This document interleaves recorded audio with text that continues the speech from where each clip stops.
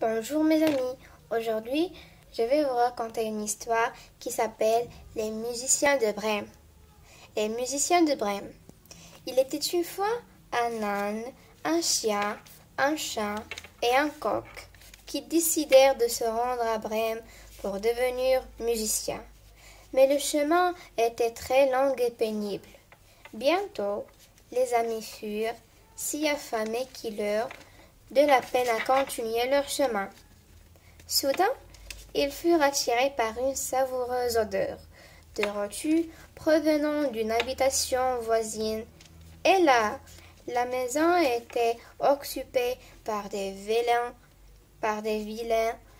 positionnèrent autour de la maison et se mirent à jouer un air à la fois bizarre et terrifiant.